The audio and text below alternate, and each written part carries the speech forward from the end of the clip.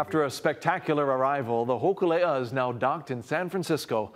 Mahealani Richardson was on board as the crew sailed under the Golden Gate Bridge. For the first time in 28 years, Hokulea is back in San Francisco. So when we got the Golden Gate Bridge. It's a special visit for the crew, and on this rare day, the city was without its most famous resident. Today is a beautiful day. We have light wind, the sun is out, there's no fog. This coast is a place that makes you humble. Polynesian Voyaging Society president and Master navigator Nainoa Thompson says before arriving in the Bay Area, the crew was blinded by massive fog. There was fog wider than the state of California, and we were in it for 48 hours. It was a little nerve-wracking. On Sunday, with clear skies and picture-perfect conditions, crew members unfolded Hokulea's wings, and the iconic Polynesian voyaging canoe glided under San Francisco's world-famous bridge. San Francisco's Golden Gate Bridge is one of the world's engineering marvels. To see the crew opening her sails, sailing under the bridge, truly amazing and a cultural experience. You know, it's really special.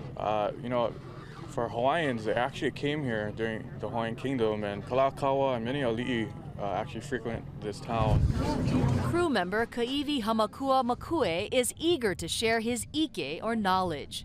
Lehua Kamalu brought Hokulea's sister canoe Hikianalia to San Francisco 5 years ago as the first female captain and navigator. It's really nice. It's, I think gosh, 5 years later, we've had so many voyages, and that was like my first trip as captain, and oh my gosh, there was a lot of nerves. And since today I know as the captain, I get to enjoy it a little bit more. Do you ever get tired of seeing the Golden Gate? No, never, especially without the fog.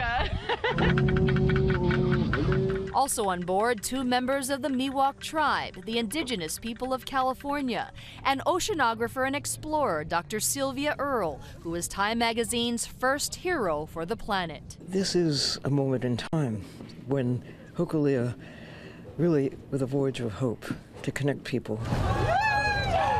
As the crew arrived at the aquatic center, dozens of outrigger canoes paddled next to Hokulea. It's amazing, once in a lifetime, I guess, right? San Francisco's fireboat welcomed the crew with a water salute, and from above, the world could see this lay of hope for people, its culture, and our planet. Reporting from San Francisco, Mahealani Richardson, Hawaii News Now.